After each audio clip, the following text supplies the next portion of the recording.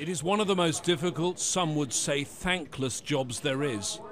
On Ban Ki-moon's watch as UN Secretary-General, conflict and crises have mounted, and the international community, in particular the US and Russia, have become more divided on how to respond. Soon it won't be Ban Ki-moon's job anymore. The UN Security Council has already held 5 straw polls on who should take over the job in less than 3 months' time. Now the contest enters the decisive phase. In the next round, coloured ballot papers are being introduced for the permanent members of the Council, the 5 countries that can block any candidate. In all the votes so far, one man has come out on top. Antonio Guterres served for 10 years as the head of the UN's refugee agency. He's a former Prime Minister of Portugal.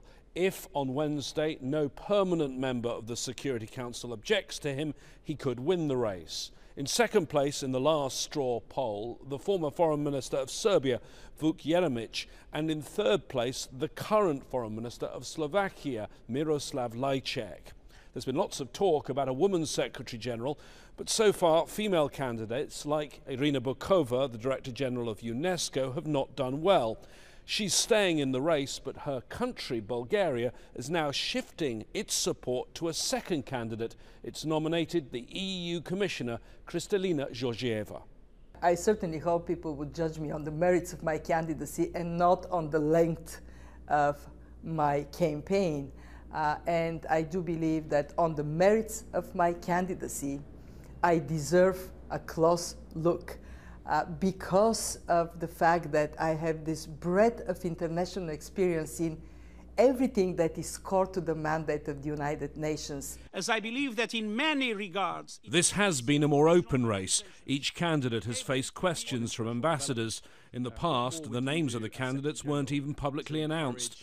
Al Jazeera even held a televised debate in the UN General Assembly.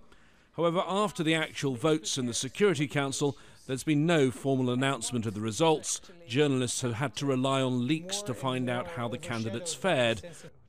The man who introduced many of the changes says he's somewhat disappointed. Frankly speaking, it's a little ridiculous to keep these so-called straw polls a secret officially. When we can get it, you can get it, I can get it within half an hour from they have taken place from one of the members of the Security Council. So it would have been more consistent with the way we have been doing things in the General Assembly if they had opened up also formally this process. The race to be Secretary-General began with more transparency, but it will end, as always, with a secret vote and quite possibly secret deals made behind the closed doors of the UN Security Council. James Bays, Al Jazeera, at the United Nations.